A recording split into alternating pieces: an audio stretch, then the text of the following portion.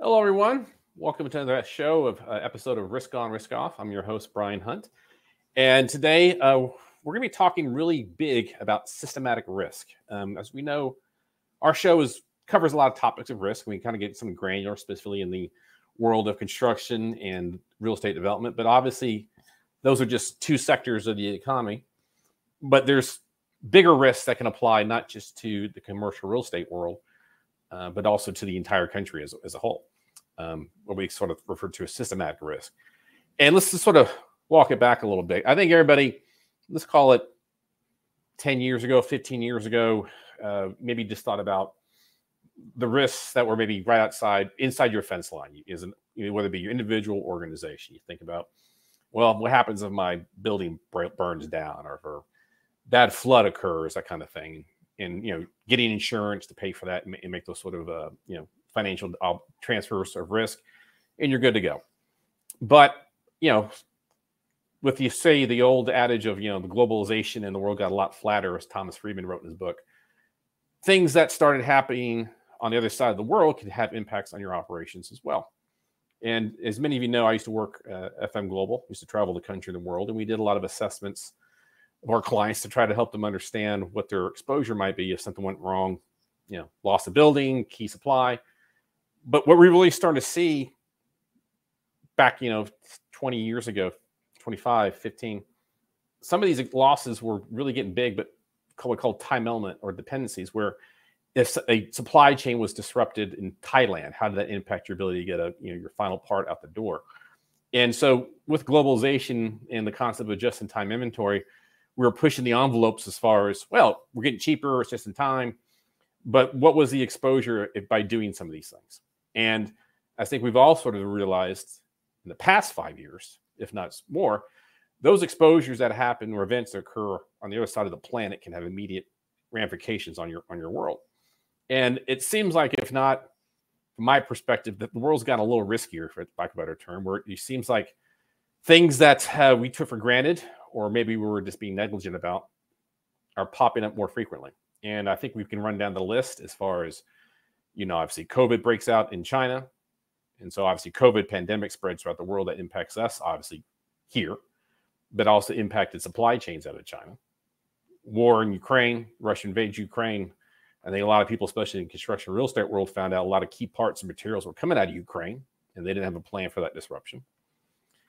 And I think we all can maybe talk about more stories we've heard or companies we've been worked with that have been, subject to ransomware or social engineering at your firms based upon what's going on with cyber attacks. And everybody's concerned they're going to lose their job based upon artificial intelligence. And so there are a lot of things out there that could maybe go bump in the middle of the night that maybe in the past 5 years ago we weren't paying attention to, and we should have. But there's definitely things that could go wrong now and in the future. We need to pay attention, and especially one of those being climate change. And as many of you probably know, I like to read a lot, and I came across this book that I really immediately heard about. I wanted to jump right into it, and it's called, if you can read this, Age of Danger: Keeping America Safe in an Era of New Superpowers, New Weapons, and New Threats. And so, kind of scary, but I think it sort of hits the point that we took it for granted a lot of things 10, 15 years ago that have maybe come up to bite us in the butt a little bit. And the world has definitely changed as a result. And so the question is, how do we as a nation address some of these risks and perils? And how do we need to change our mindset from a Cold War mentality, or as the Pentagon wants people to say, like, generals are fighting the last war? How do we prepare maybe for the next war, or what are the potential threats that might occur? And so this book was written by two gentlemen, and I'm very pleased, excited to have one of the authors here on the show. And that's Mr. Thom Shanker. And Thom, welcome to the show. Thank you, Brian. It's great to be here. And your introduction certainly set the stage just perfectly. You mentioned you're concerned about things that go bump in the night. Yes. Well, I want to apologize to your viewers in advance. If you read my book, it will literally keep you up at night. So yeah, I got to tell you, man, I kind of made me a little scared. Right. But you characterized it perfectly. For so long, our oceans kept us safe. The threats moved slowly at the speed of wind, then of steam, than of fossil fuel. And now things are coming at us at internet speed. And we can't hold back climate or pandemic, let alone traditional nation states. So whether you're in the business community, the policy community, or just a school teacher or firefighter, the threats out there will affect your daily life. Yeah, man. So, Thom, obviously, we want to dig into the book and some of the messages you want to go about to, but let's, I might spend a little time on your background because I think it's a very fascinating background. And so, Thom, and before we can start that, always a little sort of question I have, and like, it's sort of the take on the old game, where in the world is Carmen Sandiego? So where in the world is Thom Shanker today? Yeah, I'm zooming in from the Washington, D.C. area, where I've made my home since a decade overseas in the 90s. I've lived in D.C. since 97. Well, like we were talking offline, D.C. is actually one of my favorite towns. My wife and I, before we got married, she was transferred and she was a reporter in D.C. And so we were doing a long distance. And so I'd be in D.C. every other month for about a year and a half, and I do always enjoy it. I find it a very walkable city, very interesting city. It's a gem. It's a gem. They can do a better job with the roads and stuff, but that's a whole question of how Congress gets involved. But no, that's something too. And people don't realize that the DC area, a lot of big cities, like I lived in Chicago twice and other places, a lot of the major urban areas, it takes you 2 hours to get out of town. Yeah. DC is so concentrated. You can be at the Appalachian Trail in a couple of hours. You can be at the Chesapeake in a couple of hours. You can do great kayaking 15 minutes from the White House. Yeah. So the greater DC area, if you like the out of doors, if you like nature, is absolutely a gem, to use your correct word there, Brian. Yeah, and not to go off, the metro system makes things so much easier, and I got to say it's a pretty good deal. Yeah. So, Thom, let's talk about your this kind of young man growing up. Where'd you grow up, and where'd you go to high school and college, and how'd that start? Yeah, I grew up in Oklahoma, of all places, but became interested in journalism at an early age. I always wanted to be a newspaper reporter. Went to college in Colorado. Came back, and my first full-time newspaper job was night police reporter for the Daily Oklahoman in my hometown. Knew I wanted to get overseas, so I broke the piggy bank and went to graduate school in the Boston area, a place called the Fletcher School, where I studied strategic nuclear policy, international law, and all that.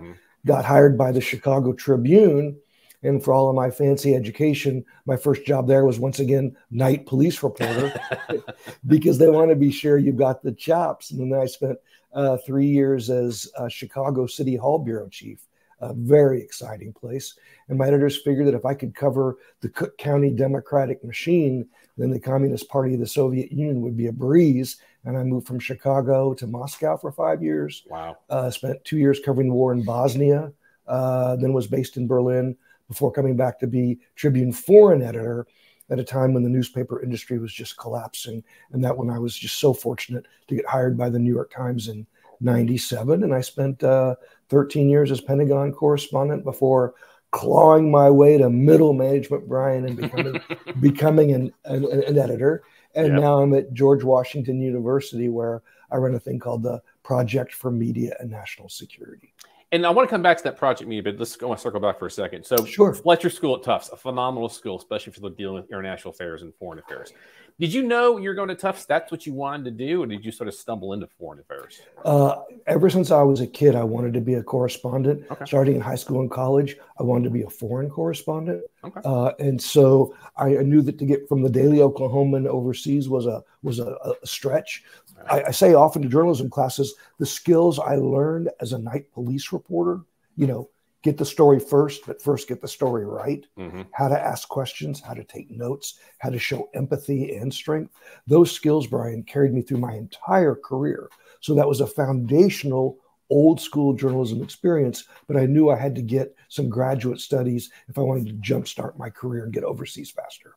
No, actually, I would piggyback off of that. I spent some of my time forensic accountant. I'm a CPA. My goal was to go to the FBI. It didn't work out the way I wanted to. But I did forensic accounting and like doing fraud investigations and having the ability to do an interview and understand the ebb and flow of a conversation to try to get what you want. But I find that has been beneficial to me in my life. I'm dealing with consulting and working with my clients or prospects. That interviewing skill, I think, is very tremendous, and I think it's beneficial to any occupation, it seems like. Right. Very, very true. Yeah. So, and just before we get into the deep woods, anybody, if you're sitting here watching the show and you'd like to have a question for Thom, if you look in the bottom right-hand corner, there is a spot there where, like, it's next to my oval, next to my name. Please type in your comment, and I will pull up. And as long as it's appropriate and for families, I will bring it on and for Thom's observation and commentary. So Thom, tell me, let's talk about specifically what is sort of the Project for Media and National Security, and what's it all about? Sure. So after 24 years at the Times, I was pretty exhausted. 13 years, as I mentioned, I was going in and out of Iraq and Afghanistan, deploying the frontline troops. Wow. And, I just, even though I was still in my early 60s, I was just ready to retire. But I really messed up retirement. I was unemployed for 5 days before George Washington University offered me this amazing job. I run something called the Project for Media and National Security. What we are, Brian, we're kind of an antidote to fake news, an antidote to polarization. What I do, I convene senior national security officials, Defense Department, military, Intel, NSC, State Department, Capitol Hill, to come and sit for an hour with journalists on the record. I moderate it. I'm sure all of your viewers here have watched enough White House press conferences to know they're important, they serve a purpose, but they're theater.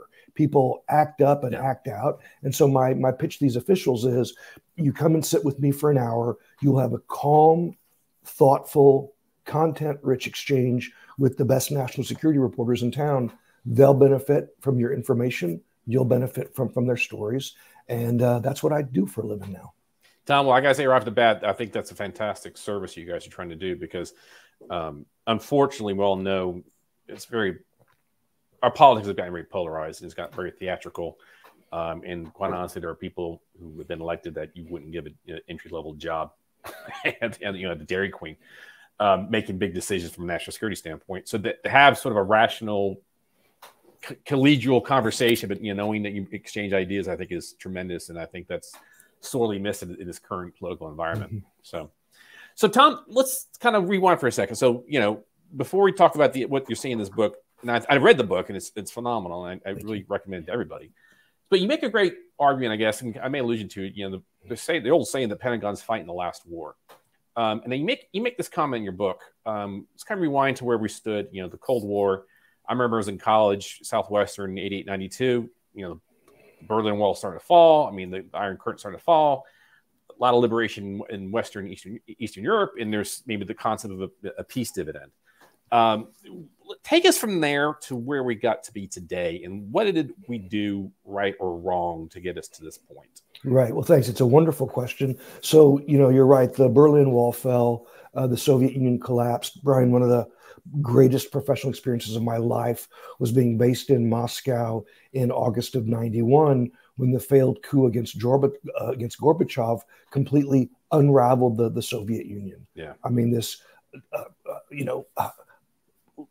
regime power. I mean, it's funny. People say it was a communist regime. It really was just the most successful organized criminal group in world history. Yeah. I mean, they owned 11 time zones. They had, satellite constituent countries all around them, and it came unraveling in just a couple of weeks. It was a real lesson. Who was it? It was either Churchill or Hemingway or somebody who said, "How do you go bankrupt? Slowly and then fast." Fast. Yeah. Well. How do autocracies collapse? Slowly and then fast. It was unbelievable. I was there. I saw that. And the sense of euphoria and of happiness, as you say, the peace dividend was palpable. And what the U.S. and the West got right was guiding Germany to reunification, trying to guide Europe to be whole and free. And what we got wrong was we considered Russia to first be like us, that it would be a straight, if bumpy path to democracy, not realizing the country was never wired to go that way. The people were not wired. Its history wasn't wired that way. But we convinced ourselves we don't need to worry about it. At worst, it's upper Volta with rockets. And we took our eyes off first Yeltsin and then off Putin. And so Vladimir Putin, in our book, we describe the threat hiding in plain sight. If you looked, you always knew who he was, a former KGB thug. If you listened to him, he was always expressing designs on Georgia and Ukraine and other countries. So how could we be surprised when he invades Georgia and Ukraine and threatens nuclear weapons against other countries. So we got that wrong. We also were so surprised by 9/11. You know, people say, why didn't we know about the Al-Qaeda threat? Well, one of the points we make in our book is that when you say the government didn't know, well, who in the government didn't know? There were thousands of smart experts who had specialized in Al-Qaeda, but their warnings didn't reach the top with enough fierceness, with enough clarity to prompt the correct action. Yeah. 9/11 was a terrible day. We all know where we were. And that, again, our initial response was correct and proper. We went into Afghanistan to throw the Taliban out, to evict Al-Qaeda, but then we stayed on that counterterrorism Zoom for too long. Once bin Laden was killed 10 years later, the country should have reoriented to adopt a broader definition of national security. Instead, we stayed on the counterterrorism Zoom so that we didn't pay enough attention to China or to the host of other threats, Brian, that you so correctly alluded to. Climate security is national security. We're only realizing that late. Data security, germ pandemic security, food security, for goodness sake. You know, you can see the Russians are using Ukrainian grain as a weapon of war. That's at one extreme. And then at the other is either a naturally occurring blight or one made by bad actors could literally wipe out the grain supply in various countries in one harvest. We're not ready for any of those truly existential threats. So we spent too much time and too much money in a Zoom-like focus on terrorism. Yeah. I would, you know, I wouldn't say pushing hindsight 2020, but I think if you look at the history, you know, 9/11, I think, you know, obviously the neocons took that opportunity to nations change Iraq, which I think we all, you know, I think, you know, it's still 20 years later, and it seemed like the biggest winner out of that thing was Iran, as far as their influence in the region. But to the point is, I think we, you know, to your point, we were bogged down in two areas without looking at the other areas. And I think I want to take that let's take that part. So I want to go through each one of your chapters and kind of talk about sections. And I think with that, focused on Iraq, Afghanistan, we're diverging resources, ideas, just worry about terrorism rather than the next threat.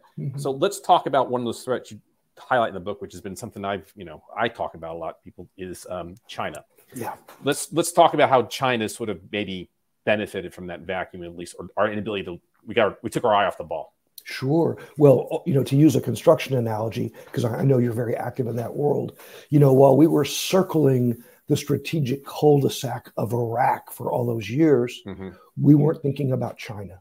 To be sure, every president came in and talked about a pivot to China, a reorientation to China, but that was words only. It wasn't in action. And my writing partner for this book, Andy Hohen, he's now the senior VP for research and analysis at the RAND Corporation. In 2001, he's the brains of this outfit. Work at the RAND Corporation. He's the brains of this outfit, let me tell you. And thanks for laughing at that bad joke. Yeah, sure. So Andy tells this just goosebump story. In 2001, he was the Deputy Assistant Secretary of Defense for Strategy. What a cool title. Yeah. And he wrote a new national defense strategy for Rumsfeld and Bush 43. Guess what that defense strategy called for? Reorienting to China. They were going to release that mid-September. We all know what happened on September 11th. And the order came down from on high. Everything is focused on terrorism. And Andy recalls being in meetings saying, but what about China? And he was told, well, we have 20 years to start thinking about China. And that was 23 years ago. Wow. So, Tom, I remember looking back upon that. Maybe people say it was a good or bad thing, or maybe it was inevitable. I remember the argument as far as allowing Russia into the WTO, and whether or not, looking back, was that a good thing or bad thing? I mean, I can see now. I think I've heard, you know, letting WTO, but it's still, even to this day, I think it's classified as an emerging economy, which I think is, you know, a joke. But when you had we all thought about it, and I still think maybe there's some argument to it, that you take an economy like was, you know, communist based or control based, put some free market aspects to it, hopefully grow a middle class, and then middle class as a result would want more change and therefore maybe liberalization of the world. obviously taking all those people out of poverty, I think, is a beneficial thing in the sense that, you have less people starving and having a stable middle class with economy. Having a stable middle class is better than having a unstable and disruptive economy. But with that, how they, in other books that were written on this recently, as far as the whole concept that, you want to go China, great, you're a JV, but you're sharing your technology with the Chinese, local Chinese. We kind of almost like allowed this. I mean, I guess I say allowed this. I mean, the country was going to grow, period. But the question is, was the path we've taken in hindsight the proper path? That's such a good question. You've certainly explained the argument. Our response to that is that hope is not a strategy. Yeah, that's true. And I know you've heard that before. Yeah. And in the entire decision under the Clinton administration to let China ascend to World Trade Organization membership was based on a hope, exactly as you described it, Brian, that entering a rules-based, beneficial, financial global machine would somehow change the leaders of communist China into being, if not Jeffersonian Democrats, at least stakeholders in a law-based world order. Well, hope was not a strategy. Our hope founded on the reality that China is led by brilliant, clever, diabolical, self-interested communist leaders, and they use WTO for their benefit. As we can see every day, they are not stakeholders in a law-based economic order. Yeah, and there's a book came out recently. I maybe read it. It's called "The New China Playbook: Beyond Socialism and Capitalism" by Ku Jin. I'm probably butchering her name. I apologize, Ms. Jin.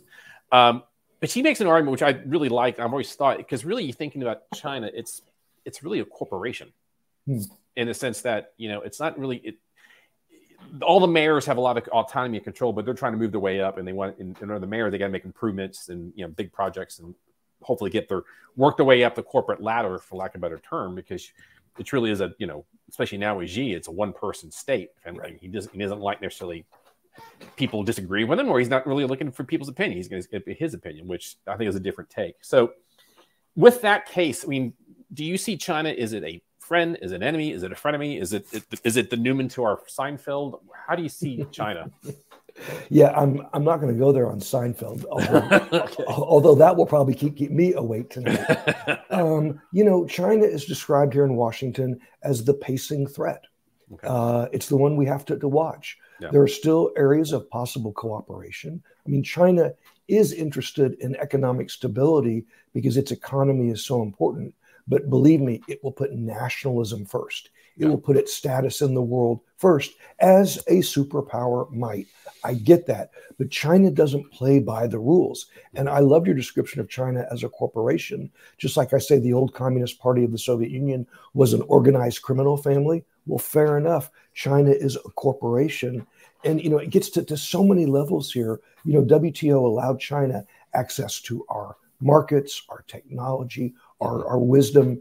People often ask about cyber, and I'm sure we'll get to that later. Yeah. But, people, the metaphor used to be, we need to prepare for a cyber Pearl Harbor, an adversary turning off the lights or shutting down the banking system. I think cyber Pearl Harbor has already happened. Yeah. And it was the silent, stealthy theft of American intellectual property by China, worth trillions and trillions and trillions of dollars. I mean, it's not an accident that China's newest stealth fighter looks exactly like ours. Yeah. Now, I want to come back on cyber because another book I read was, which you might have read it too, is This Is How They Tell Me the World Ends, Cyber Weapons Arm Race. That made me scared. We'll get to that later. Sure.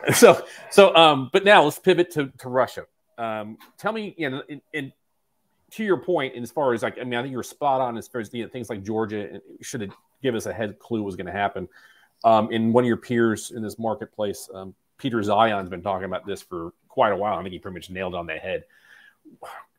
I mean, as like Peter Zion, I think he make reverse. He's like basically it's a mob with a gas station. I mean, what is especially with what I find perplexing about Russia is that like I think Ian Bremmer says, they're playing the hot hand. They're playing the best hand because they got the future doesn't. If you look at demographics, the future doesn't look too bright for Russia, where a declining population and it's such a big location.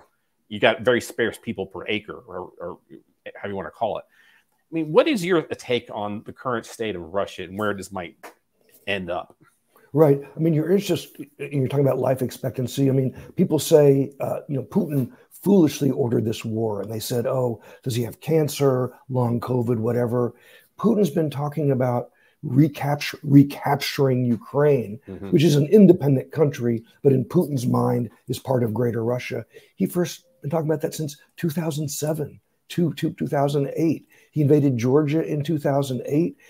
Don't forget the first invasion of Ukraine, 2014.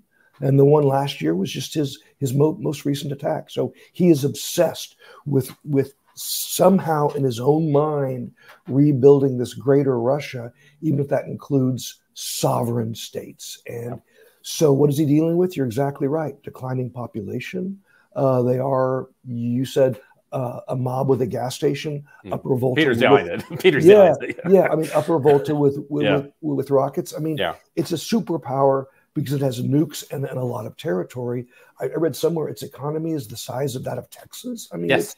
it's a superpower only because of its weapons and because it has a diabolically aggressive leader who literally could upset the world order and is trying that every day. People often ask me, are we in a new Cold War with Russia? I tell them, we're not in a new Cold War with Russia. Russia is already at war with us. And if we don't realize that, our policy is not going to make the right decisions. And when, again, I'm an apolitical person. I'm not going to advocate Democrat or Republican. But when people in Washington say, oh, why are we fighting in Ukraine? Why are we giving them money? Hey, we're not fighting in Ukraine. The Ukrainians are fighting in Ukraine, and they're doing that for all of Europe and for us. And if we can't give them the weapons to stand up to this global bully, then the penalty will come to us. Well, I tell you one thing, if anything, I mean, it was a blessing, but I mean, he totally underestimated how NATO was going to respond on that. I mean, there was concern about NATO falling apart, which is irrelevant, but no, it seems like it's found its relevance right now is keeping this guy out of their eastern borders. Because I mean, I think to your point, I think given the option, he's taking the Baltic states back. He's going to go back to the Falusian Gap. He's going to protect his land because I think it's historical that I've read prior, like there's a whole concept of just land. I mean, it's having land as a buffer between them and the West, and that's what the whole point of Poland and the Czech Republic was, as a buffer between them and the homeland. Now he doesn't have that buffer anymore. He definitely wants it back. Right. And you're completely right. He suffered a colossal diplomatic fail early on when Finland and Sweden advocated for joining NATO. The alliance is stronger. That said, like all dictators, he's a clever guy. And now there's this new, I don't want to use the phrase axis of evil. We can call it club of bad guys, whatever. Yeah. He's closer to Iran, which is supplying him with drones to kill Ukrainians. He's cozied up with China because the enemy of my enemy is my friend. And now he's getting, of all places, weapons from North Korea, one of the poorest countries on the planet Earth, but also one of the most overly militarized. Yeah. Putin's taking artillery shells from North Korea to kill Ukrainians. So Putin is playing a weak hand very well. Yeah, I mean, that's the way to put it. And then it seems a sign of desperation almost if you're having to get deals from North Korea in order to get your artillery. I mean, that's mind-boggling in a sense. Right. I mean, we certainly wouldn't want to join that club, but that club is providing Putin with a lot of stuff that he needs. And just as a historic footnote, we're also talking to South Korea about getting some artillery shells for Ukraine. Yep. So it's just, we too are trying to check the cupboards around the world. Because nobody would have thought that there'd be a war in Europe that would use up the global supply of artillery shells. Yeah. Who would have thought? Looking for spare change in the sofa. Yeah, I know exactly what you're talking about. Great. I love your metaphors, Brian. You are like a metaphor machine. Oh, I appreciate that. So if you've joined us late, if you have a question for Thom, look in the bottom right-hand corner. You see my picture in the oval next to it. Please go ahead and type in your question there, and I'll bring it up. And as long as you keep it family appropriate, I'll bring it to Thom's attention. So Thom, let's go to the next chapter. And this is one I think, I think obviously we all got in the teeth 3 years ago. Disease, pandemics. Obviously, Pandemics haven't been, it's not something new. The Spanish, and actually, this is just I've had people heard me say this years ago, 5-7 years ago. I was at a disaster recovery conference. It's real, fun for people in my line of work, business economy management. And I remember specifically there was a head of infectious diseases at Yale Medical School of Medicine was talking to us about pandemics and specifically the flu. And Spanish flu, by track, mutates every 78 years. And they were talking about that, the potential pandemic that occurs in, so people in this industry have been talking about it. I don't think we as a country gave it any lip service or cared. And the thing is that still hasn't, the mutation of the Spanish flu hasn't happened yet. We're overdue, but a long way came COVID. And for all of a sudden, people in my line of work, we were talking about this, but it seemed like the nation as a whole just didn't, it's never going to happen. How do you plan for something, blah, blah, blah. Well, I think we all found out real quick. We didn't maybe like terrorism. We weren't prepared for it. And Thom, I'd love to get your, what's the future look like as well, based upon what you've been studying. Yeah, Brian, that's such a good point. And you were out there in the early warning part of society in your work. And Andy and I, 5 years ago, this book has taken us 5 years. And so 2 years before COVID, when we were doing our reporting, we did a lot of it over dinners at our favorite Lebanese restaurant near the Pentagon. All right. And at the end of these conversations, whether our interview subject was military, defense, intelligence, state, whatever, we'd say, okay, what's the threat we're not thinking about?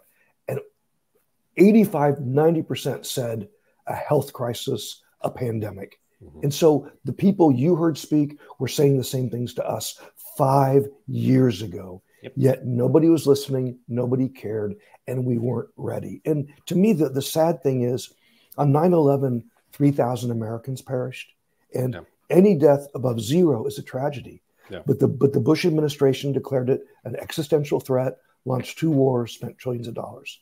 Well, let's not forget, 1 million of our countrymen and women have died to COVID. 1 million. Yeah. The number's rising, and we never went on anything like a war footing. Not that, so use that as an analogy, but we never went on a national mobilization, nor even agreed on policy.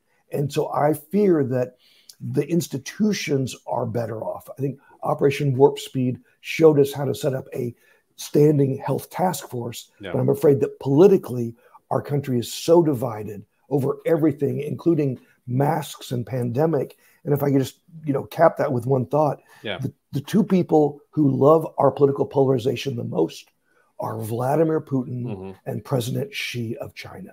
They love our polarization. So if our biggest enemies love how stalled we are politically, that's a problem.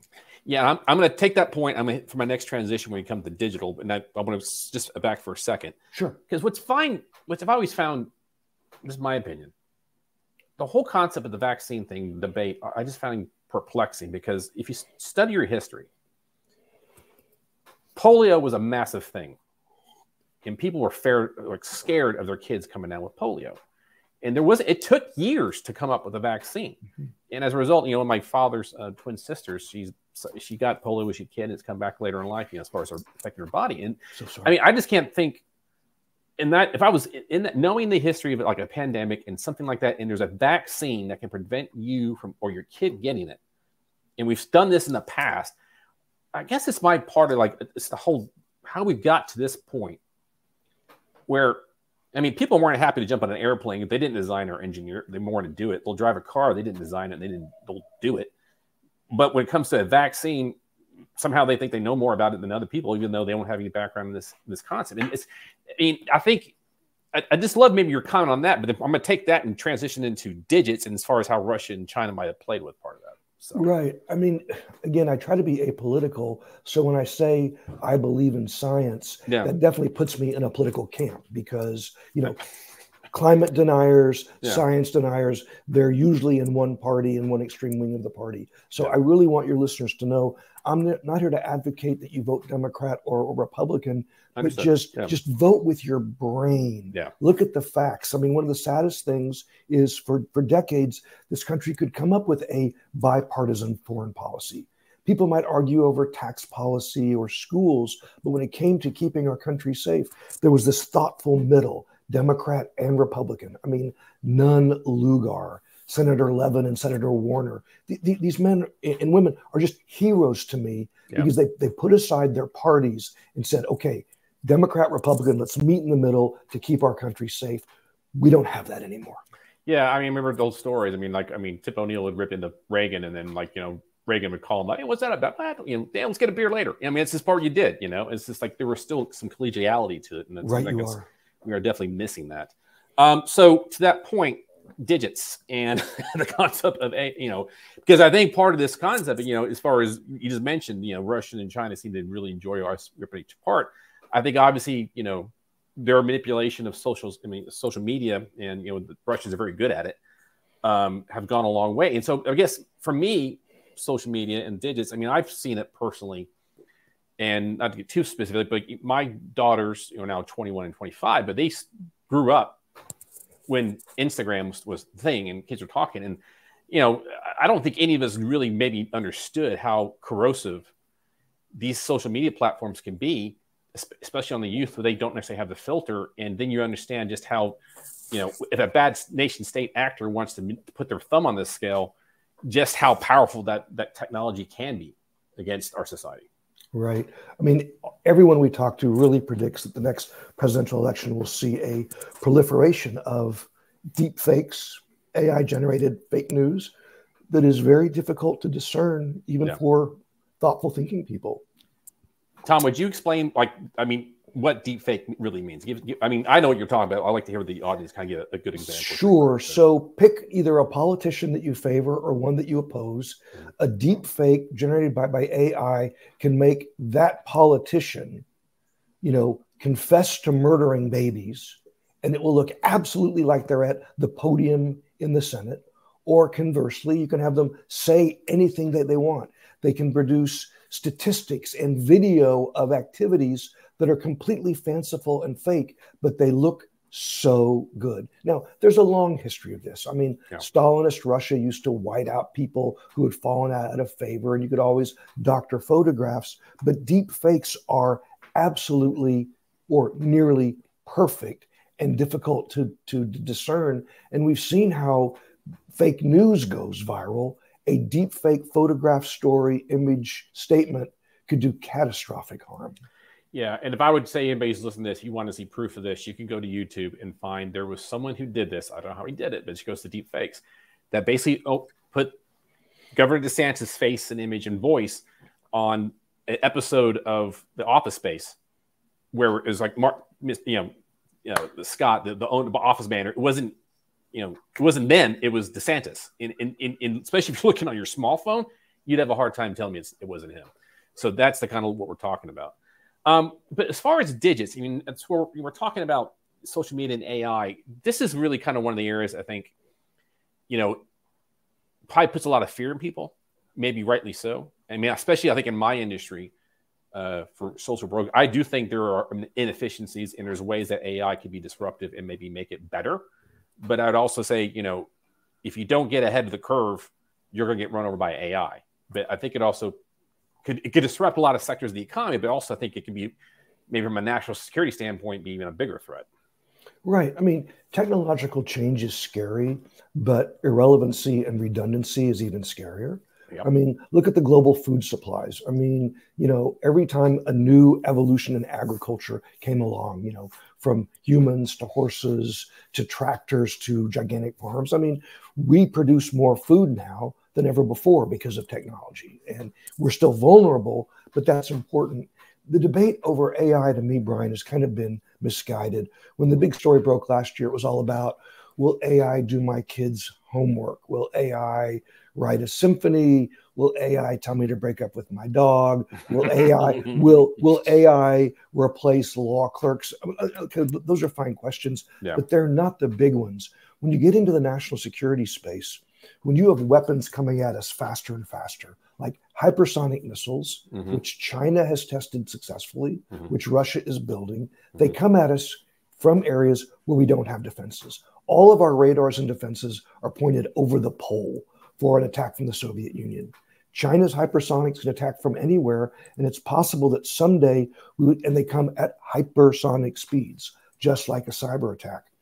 You might have to trust an AI system to protect us, but how do we keep humans in that shooter and sensor cycle so we don't surrender? And I'm not even talking about Terminator kind of stuff. Yeah. But, there's a real world example. I'm sure all of your viewers know that we've sent HIMARS air defense systems to Ukraine. This is a truck-like device with missiles that can shoot down incoming missiles. Well, there's no human who can spot a Russian missile and on his iPhone or Abacus calculate trajectories fast enough. So HIMARS has AI already, but it's been tested and tested and tested to know a missile from a civilian airliner. And so far, it's worked very well. But if you take that to the next generation, at some point, and this is a valid concern, will we surrender control of catastrophic weapons to AI? Because not to do that means they won't be used in time. And that's a really tough question. No, it's like you say, technology once it comes out of the bottle, it doesn't go back in. Right. And so then, obviously we know the adversaries are, putting a lot of time and effort into AI. And so I'm sure, we as a nation need to be cognizant of AI and figure out how we're going to use it to our benefit, but also try to realize how the other side is going to try it against us. Right. True. No, it's a very much a big unknown, that's for sure. But sort of tied into that, which you talk in your next section of the book, is drones. And obviously drones have been very disruptive on the battlefield in Ukraine, because it's amazing what the Ukrainians have been able to do in taking out some pretty expensive machinery with just a drone. But it goes beyond just warfare. But also what can be done from a, someone with ill intent could easily cause a lot of damage on the homeland if someone with a drone. Right. I'm actually pleased, although surprised, that there hasn't been more drone activity here. A drunk chucklehead landed a drone on the White House a few years back. Completely non-malign actor. He was a chucklehead, but a drone landed on the White House, right? If that had been during a visit by a senior foreign leader, can you imagine the disruption? No. I don't want to give ideas to bad guys, but they're already out there.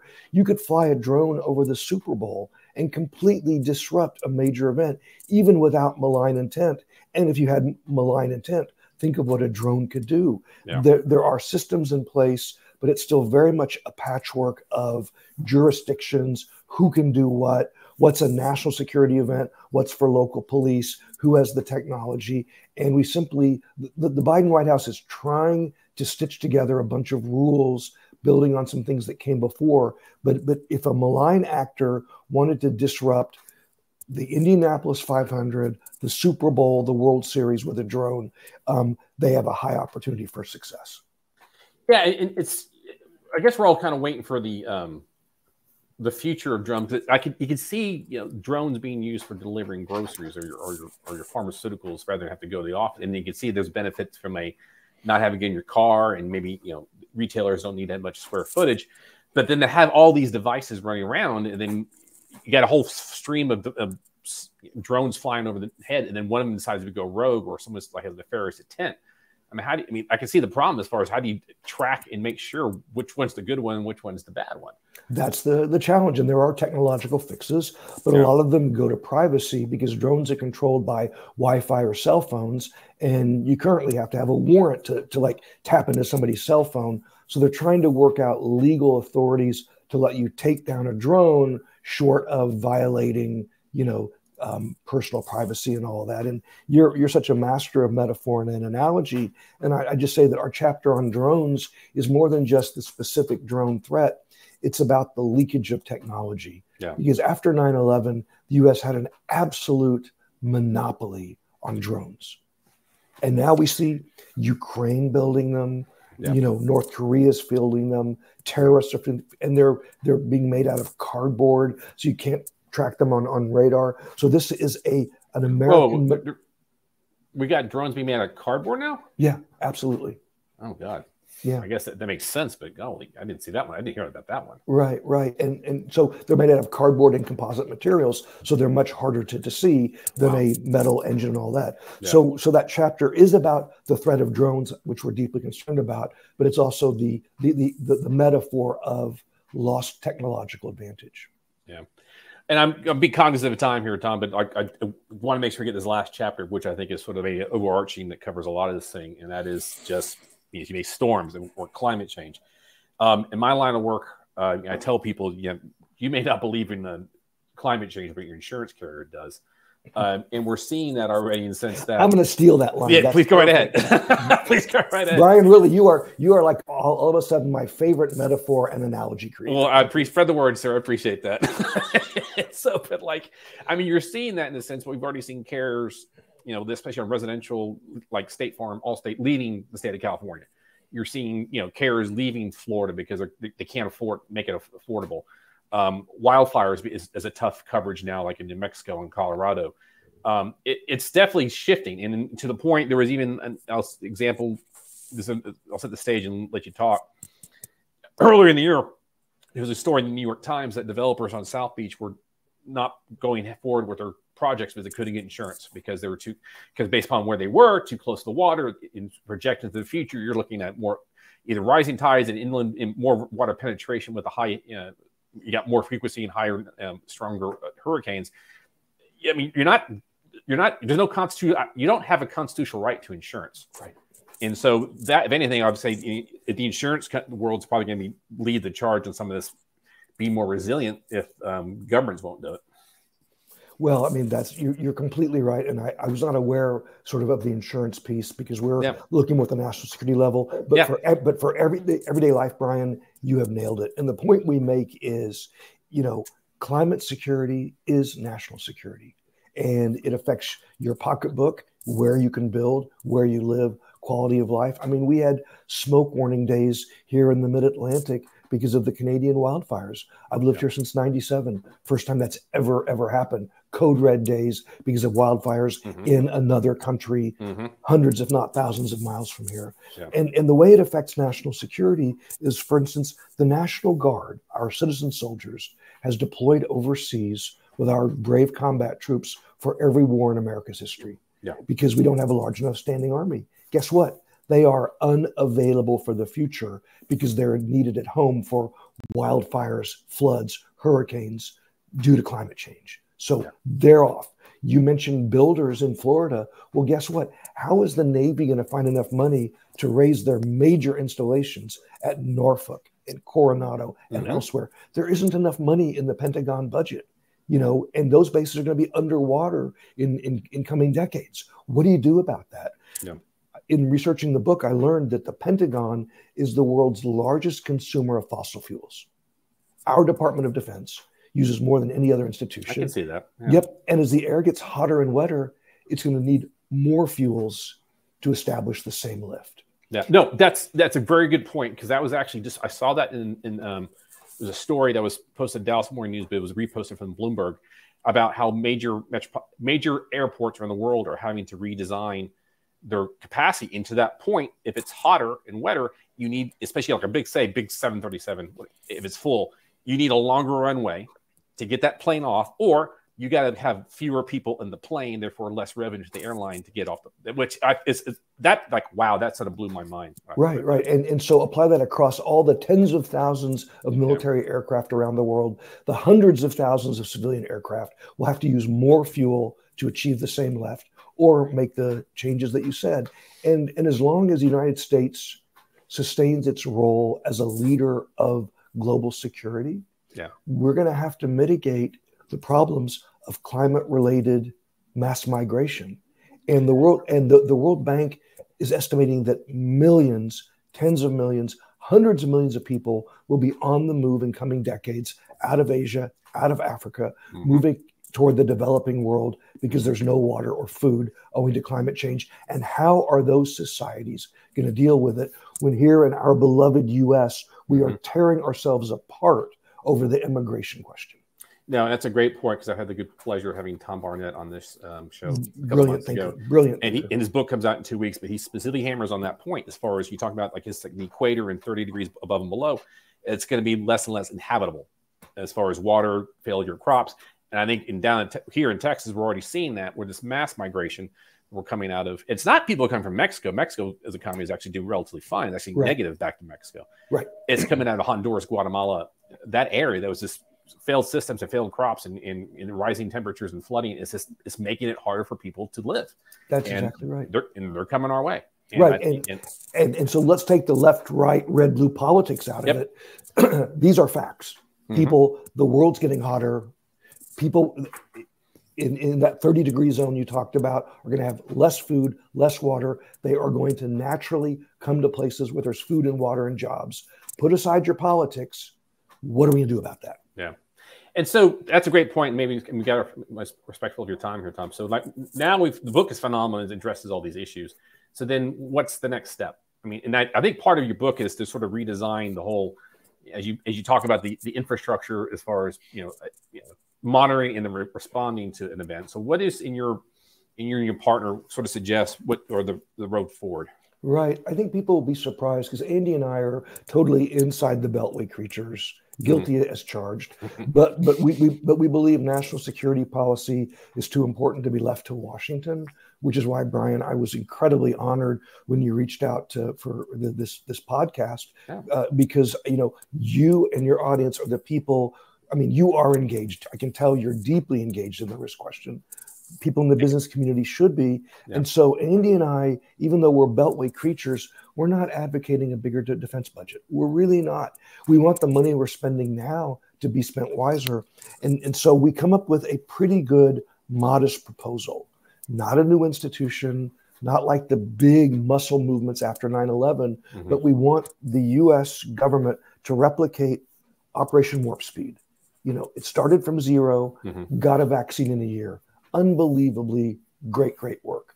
The military too has these things called, standing joint task forces, right? So we want standing joint interagency task forces, one for climate, one for food security, one for health security, data security, and so on. Not new hires or new institutions, but bring people from all of the parts of government, as we did for Warp Speed, who have an interest and who has skills, so that when the next crisis hits, it's not a pickup game and a standing start. They should get together 4 times a year. They should exercise. Everybody's numbers in their speed dial. So whether it's pandemic, climate catastrophe, giant data breach, hacking, it's not like, oh, who at the FBI do I call? Who's that guy at DHS I met at a conference? Get together 4, 6, 8 times a year, practice, get to know each other, get the supplies on hand, and just be ready, because the future, it's a cliche, the future is already here, Brian. Yeah. And everything you just said, there's the fundamentals of what we talk about as far as disaster recovery plan and business continuity management. You don't wait until the event to come up with your plan. Right. If anything, and quite honestly, to your point, you develop the plan and you train your people. Quite honestly, when the event occurs, you don't even look at the plan. People are trained. They know their roles and responsibilities. It's like, even I think in Eisenhower said, as far as plans are nothing. It's the preparation is everything. Yeah. So no, I totally agree on that. And I think it's such a hard, your line of work and what mine, as far as dealing with clients and trying to think, it's hard to get people, and I don't think it's just this country, I think it's around the world. People have a hard time perception that, I'm 25 and I'm going to turn 65 some days. Therefore, I got to start saving my retirement or my kids' college. It's sometimes people have a hard time grasping the future, or that you need to plan now for the future. Right. I think we live too much in our short-term memory or ADHD, whatever the case may be. But, we just don't conceptualize the need to take a little time and plan for the future, because it's, we say you want to plan for the worst and hope for the best. You don't want to get caught flat-footed. So, Right. Yeah. Well, I mean, you from the business world, I can tell you've been way ahead of these issues. You better be careful if they're going to yank you to Washington to run one of these. So I will serve Rome if Rome calls me. That will be a good patriot. Thom, I'm gonna, we're going to cognizant of your time, and obviously, Thom, very appreciate it. So, Thom, what do you do when you're not writing about national security issues or thinking about that? My wife and I are avid hikers and kayakers. We used to be avid cross-country skiers, but with global warming, we used to be able to ski in Virginia and West Virginia, and there's just no snow anymore, which is really, really painful. I love music. I'm bad at it, but I play mandolin and a little piano and a little flute, but again, badly. You got a favorite style? You like pop? You like jazz? What do you like? Yeah, I mean, I grew up on rock and roll, of course, and jazz, but right now in my older years, I'm really into a genre called Americana. It's sort of the, it's out of the bluegrass world, but it involves folk, and a little country, and of course jazz rhythms. It's sort of like it's Americana because it's just every kind of music in America. Very good. And so you're a DC native. So if somebody's looking about coming to DC, what's your favorite restaurants? Where would you suggest someone go? Oh, that's an easy one. I can't advertise by name, but I'll tell you. Okay. People get mad. DC, like New York and other cities, has all these expense account restaurants, very expensive, right? Yeah. Right. Yeah. Stay away from them. Stay away from them. Mm-hmm. DC has amazing ethnic food.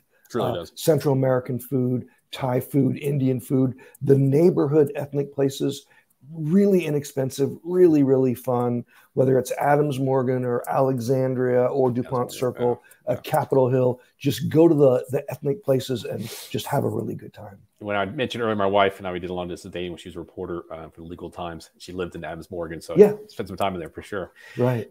Tom, hey, thank you so much for your time. Thank you for accepting the invite. This has been a pleasure. It's a great book. I strongly recommend everybody go out and get a copy.